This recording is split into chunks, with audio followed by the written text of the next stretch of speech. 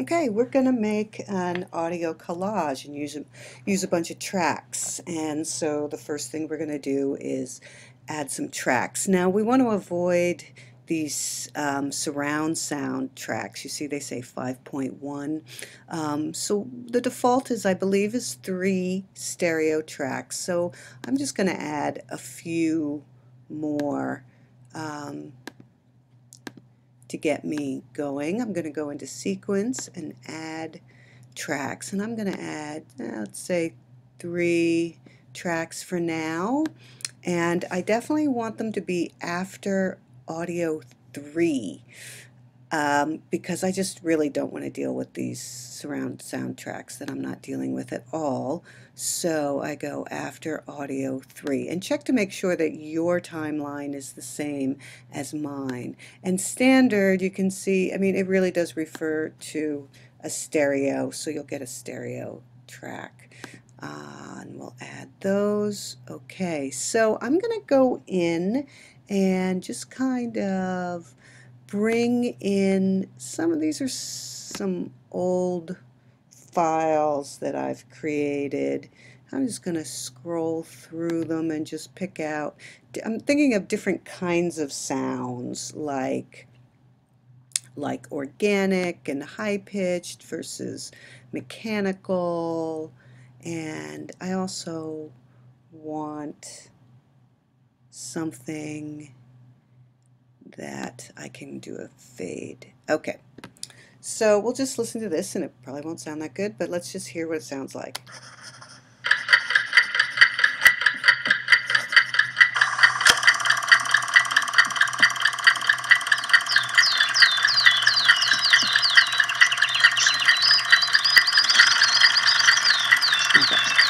So all the sounds are in, and it just sounds like a bunch of noise, really.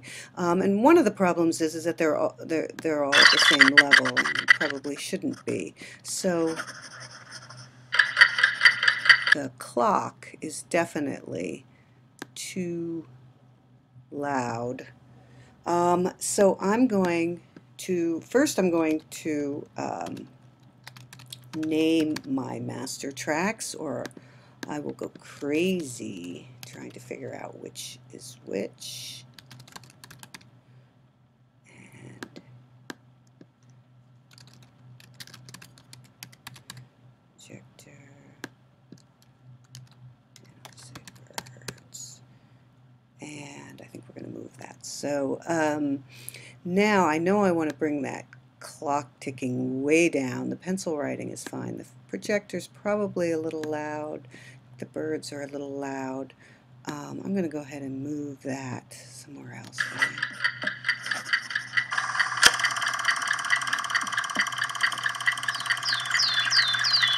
Okay.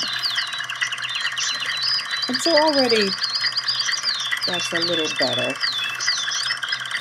It can use some tweaking with the sounds. I might bring down the birds and the film projector.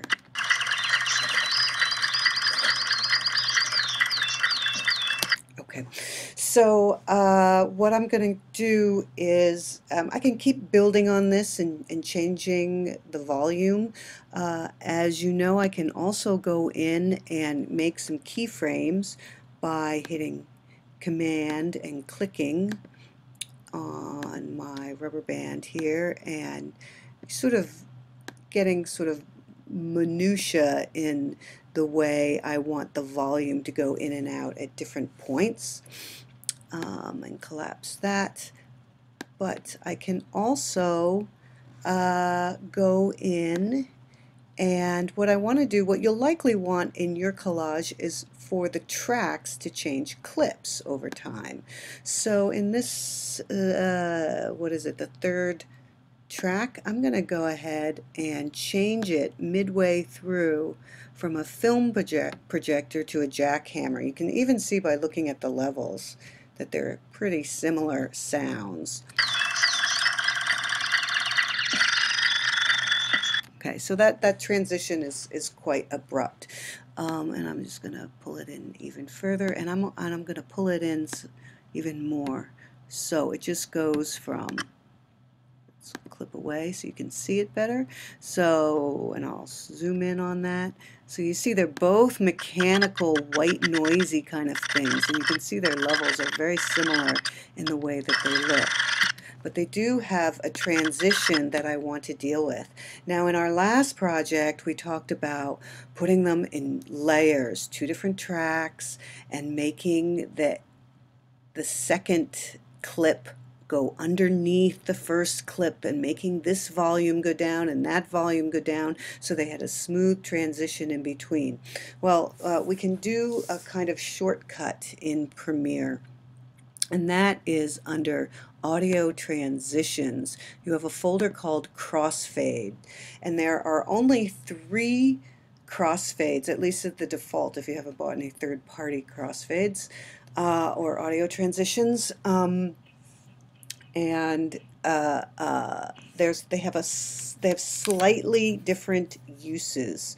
So what the constant gain will do is it will give me an audible dip in sound, like as if I made keyframes here and pulled my rubber band down and did the same thing over here and then overlap the two.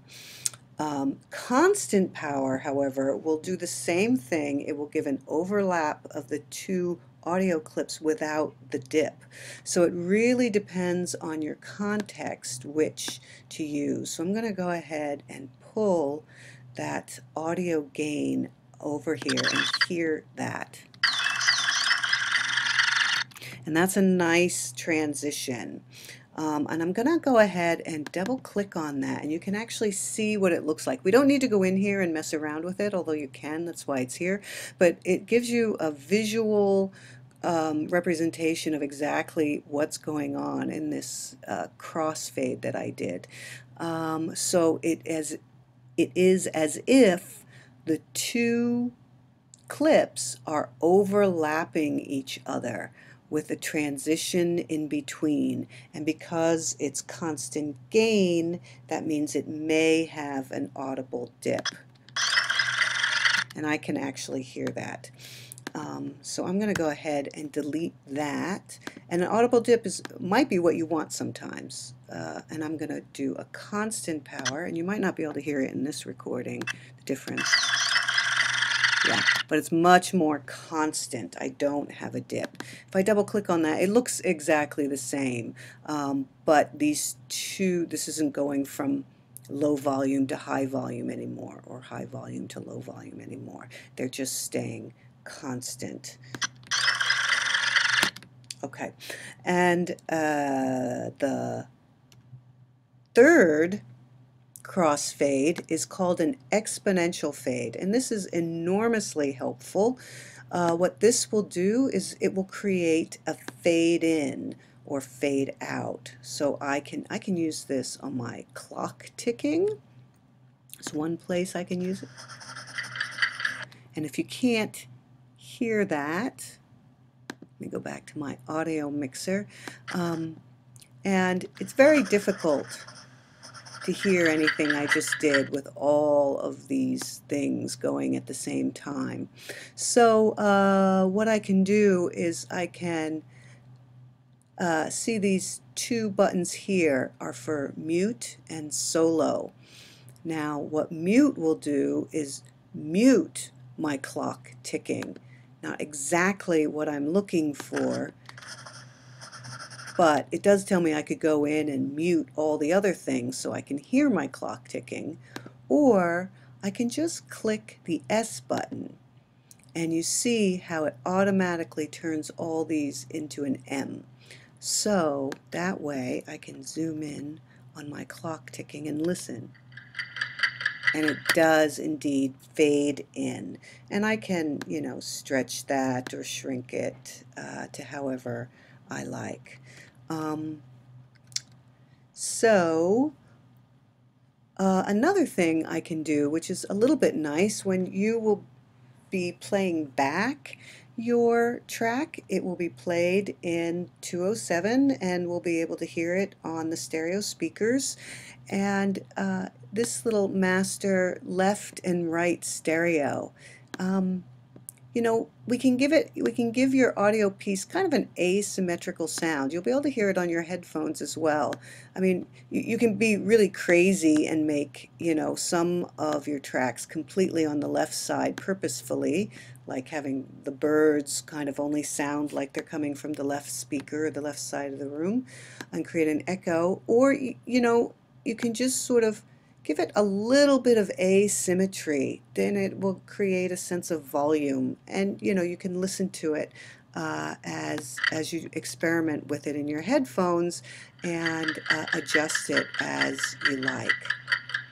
So hopefully that will help for you to set up it's only a 10 to 30 second audio sound collage with the clips that you created or the ones from the network folder.